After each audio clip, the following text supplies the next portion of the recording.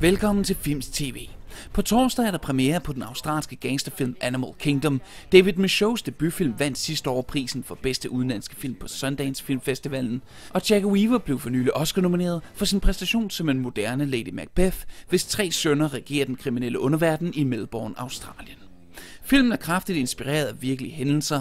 I 1980'erne udbrød der åben krig mellem Melbournes politistyrker og byens største gangsterfamilie, og det samme gør der også i Animal Kingdom, hvor familiens yngste medlem, Joshua, lander midt i skyttegraven mellem de 2 arméer. Things survive because they're strong. You may think that you're one of the strong creatures. But you're not, you're one of the weak ones. But you've survived because you've been protected by the strong. But they're not strong anymore.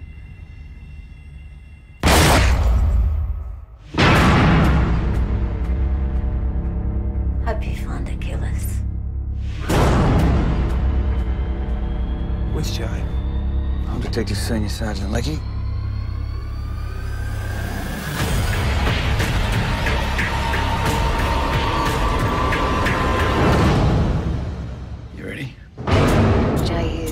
Star witness.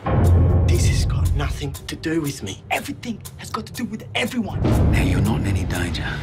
What do you think we should do? What's wrong, huh? What's the matter?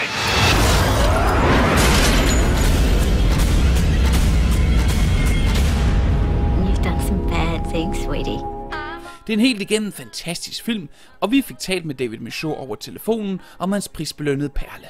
When I first started writing, I really didn't know what I was doing, and I taught myself to write over those years. So I started again from scratch, I think about 4 or 5 times, because I just knew that my writing had improved so much that there was no point in me just playing around with what I had already written. I should just throw the whole thing out and start again. Mm-hmm. And there was something exciting about feeling that happening, I was over the course of those 8 years writing other things. I was writing movies for other people. I was, writing shorts for other people and making my own shorts. And while that was happening, I could just feel my writing improving and knew right through that process that I would want to return to Animal Kingdom because I felt that there was a powerful story in there somewhere. Hey, buddy! Hey! Light's green, you idiot. You got a staring problem, mate. What the fuck are you looking at? Fuck.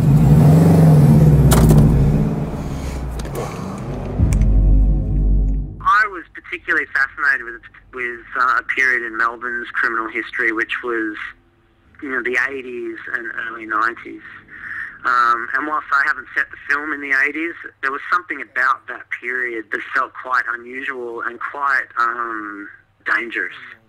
It was the last days of armed robbery. It was the last days of these hardened gangs of armed robbers, these old school criminals.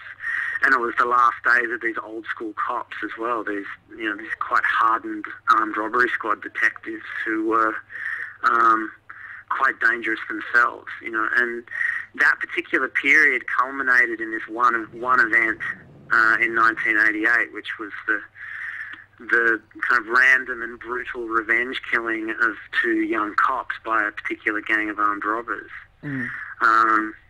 And that event, which kind of found its way into the centre of Animal Kingdom, I found so chilling when I first read about it that I almost immediately started imagining what would be a kind of big Melbourne crime story that I would build around it. Now, personally, I've always felt that Hollywood has romanticized the life of the average gangster. Now, one of the things that I really loved about Animal Kingdom was that it was so refreshingly real and so unvarnished in its depiction of organized crime. What's your take on the genre? It was a deliberate choice for me to make a film that didn't glamorize criminality. And this is like an answer to your previous question too. One of the reasons why I wanted to fictionalize this story was that Australia, but Melbourne especially in the last, few years, has had kind of a disturbing trend in terms of turning real criminal figures into celebrities. Mm. And I didn't want to participate in that process. But it is an absolutely amazing cast. And I like how Weaver, in an interview, described the set as testosterone city. I mean, and there must have been a lot of energy on set with so many great sort of alpha male actors on set, right? Oh yeah, the energy was pretty intense. And on occasion a little bit nerve-wracking, you know, because these boys especially have big personalities. And occasionally they rubbed each other the wrong way. And you know, for me as the director, I found myself regularly wondering whether or not I needed to step in and start taking control of them and, you know, playing the father figure, even though a number of them are actually older than I am. But more often than not, I found myself watching them and smiling and feeling like I had cast the movie right, you know, that the tension that they were bringing to set was feeding into the scenes in a really beautiful way. And so long as it didn't get out of control and so long as it didn't grind the whole production to a halt, it felt like it could only be good. How did you find working with Guy Pearce?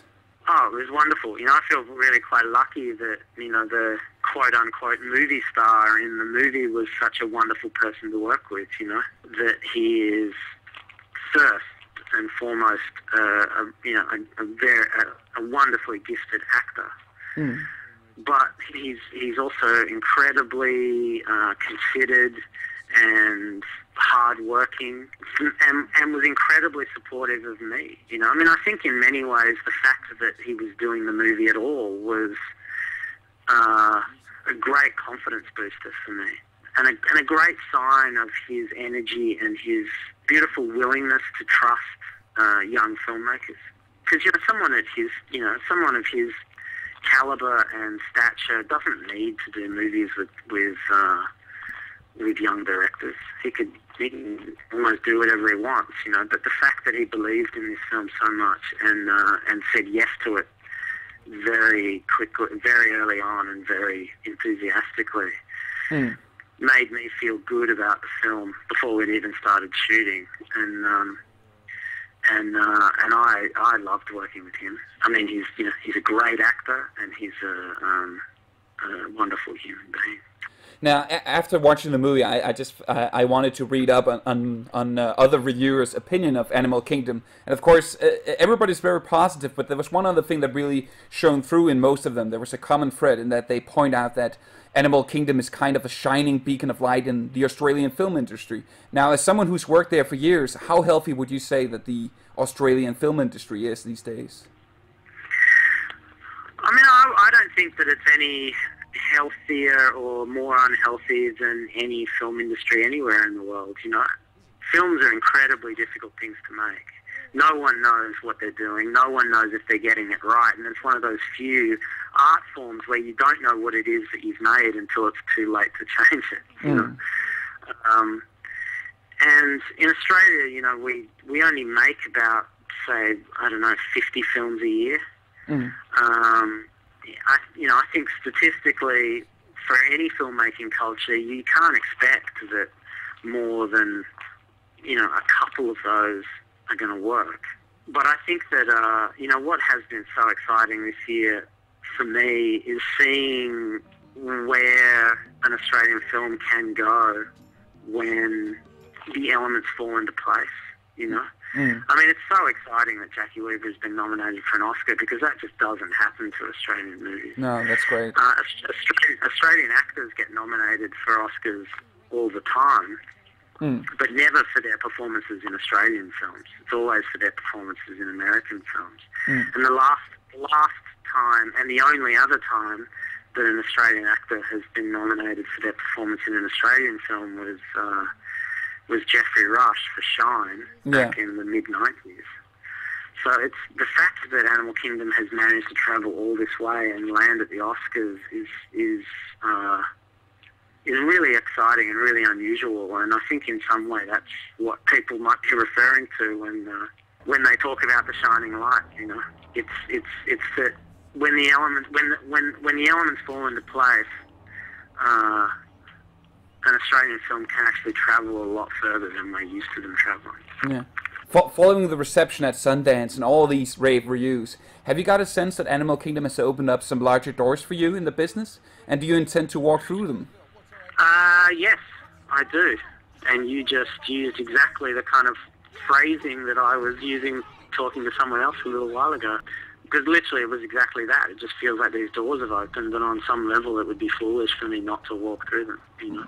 I mean, I would love to make, I'd love to make more films in Australia. I would love to make films in different parts of the world, but there's a particular kind of Hollywood door that has opened, and opened in a way that I had hoped it might, but I never anticipated that it would open as wide as it has.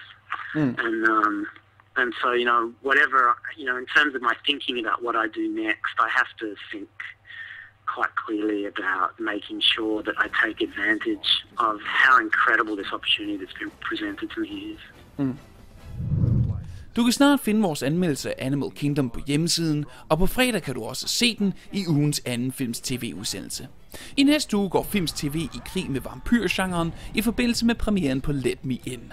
På gensyn. Husk selvfølgelig, at du kan læse endnu flere artikler og anmeldelser på hjemmesiden, som du også kan diskutere i vores omfattende online forum.